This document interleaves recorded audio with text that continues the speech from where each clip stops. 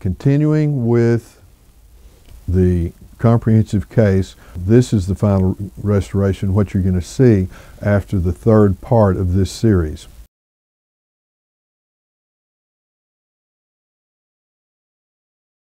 So the patient returns after 3 months of healing with the provisional in place. I'm going to anesthetize the area, remove the provisional, came off in 2 pieces.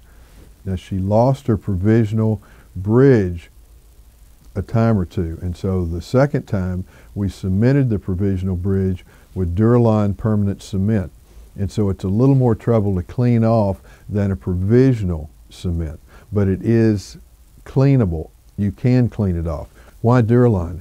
It's not as strong as, say, zinc phosphate or a composite cement, so you can clean it off, but you'll need to anesthetize the teeth to clean it off.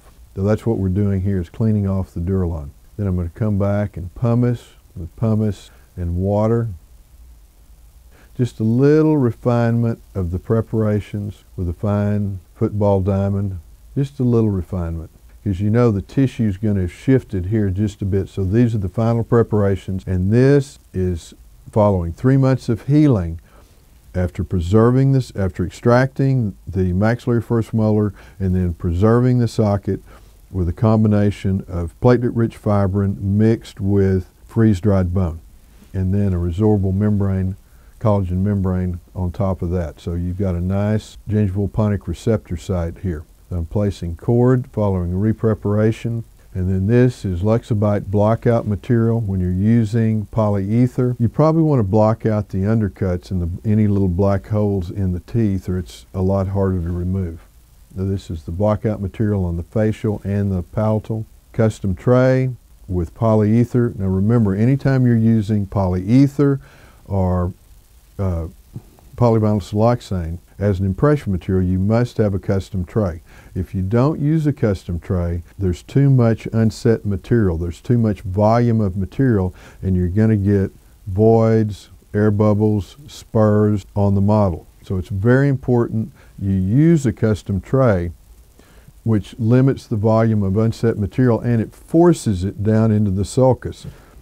You can refer to the link in Dentistry Master Classes on how to fabricate a custom polyether tray and take an ideal polyether impression with custom tray. Now before I put it to place, you want to wet those teeth as wet as you can.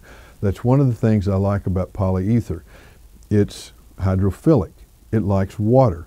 Polyvinyl siloxane is hydrophobic. It doesn't like water. So the teeth are soppy wet, and then push this to place, and that custom tray is just going to force that unset polyether material into the sulcus and capture a beautiful margin. Then after 5 minutes, you remove the tray straight down.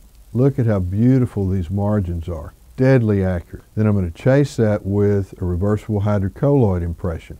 I always take 2 impressions. Look how crisp those margins are. If you want to use a scanned impression, that's fine. I've done them both, and I prefer the polyether with custom tray and the reversible hydrocolloid, and my laboratory technician prefers these 2. So then I'm going to take an occlusal registration record, and you place this only between the prep teeth. You don't place it around the whole arch. You only place it between the teeth that have been prepared, and let that set. Then it's very important that you trim the wings so that this is virtually flat. If you've got the big wings, the teeth, the stone model won't move completely into these slots, and the bite will be a little bit open. So you want it to be cut almost flat, and you want to wet the occlusal registration material before you place the model into the material so it seats completely on the articulator. You see, I've cut it back. Just the cuss tips are in the occlusal registration material. All right, I'm wiping the teeth with Tubulacid Red just to clean them real well, and it also is a desensitizer.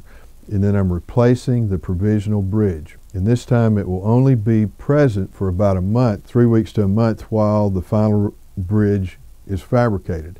It's very important that you wait till you have initial set of the provisional cement, just like you want to wait for initial set of crown and bridge cement or porcelain or veneer cement. And then you want to chip it off. You don't want to wipe it off. So you don't create a micro void between the provisional or the crown or the veneer and the tooth from suck back. Then I'm going to take a photograph of a shade tab or a custom shade tab adjacent to the natural teeth, and the technician can see the difference between, say, a B1 tab and the teeth. Now, if it's an anterior tooth, I'm going to make a custom shade tab from composite. You can refer again to the videos in dentistrymasterclasses.com to see how to do that. This is not so critical in the posterior of the mouth. So here's the provisional back in place, and that's part 2 of this series, and that's the Dental Minute.